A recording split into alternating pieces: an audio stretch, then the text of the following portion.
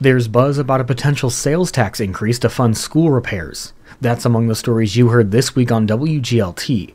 I'm Ben Howell with News and Review. Unit 5 has around $50 million in necessary facility updates and repairs that need to be done in the next 5 years. It's scrambling to find the money to pay for it. School board members are talking about creating a 1-cent sales tax to fund school facilities. Member Amy Roser says whatever they decide, it needs to happen fast. We have a roof that we need to replace this summer, so we have a bill, so we have a clock that's ticking. Any countywide sales tax would need to be approved by the voters if a majority of school districts across the county approve putting it on the ballot. Unit 5 is also proposing a more than 9% increase in its property tax levy for next year.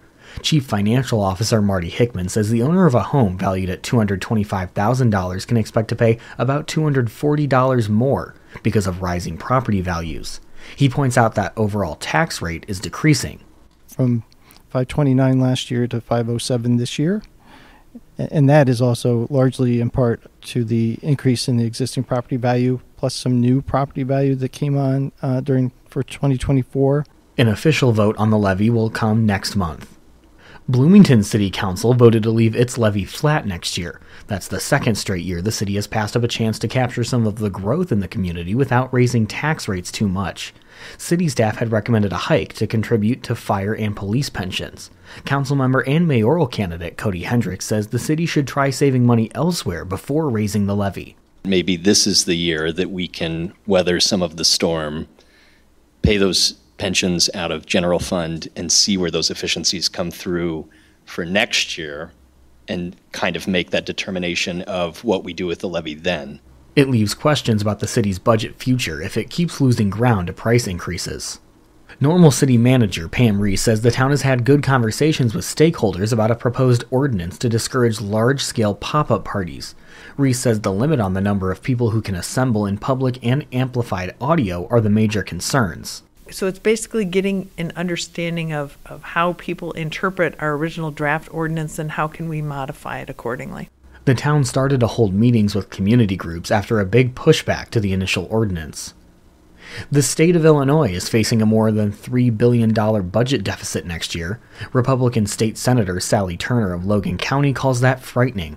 She says the state will need to cut its way out. I'm hopeful that we can go back to having a good balanced budget and not one that's on the backs of the taxpayers. Turner says the state should drop its health care for non-citizens, but didn't offer many specifics about where to cut, saying Democrats aren't being transparent about how things are funded. IDOT says crews are making progress on the big Market Street Road construction project on Bloomington's west side. As Ryan Denham reports, there will be more work to do after the winter construction slowdown. The $9.3 million project is patching and resurfacing one of the community's busiest streets, with over 20,000 vehicles every day, along with improvements for pedestrians. They've run into some delays, like waiting for utilities in the area, gas lines to be moved.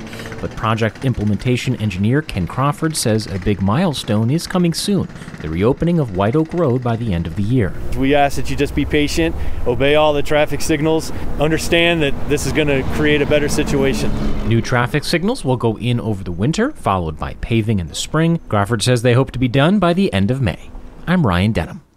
Beloved Illinois Wesleyan University theater professor John Ficca has died. He taught 46 years and part-time for another decade after retirement, mentoring generations of students. Among them is Oscar-nominated and Emmy-winning actor Richard Jenkins, who credits IWU for the making of him. The belief that maybe I could do this, and that a lot of that's responsible for that is John Ficca, who was the head of the theater department there. He was very encouraging. So I credit him a lot with that feeling that I had when I left.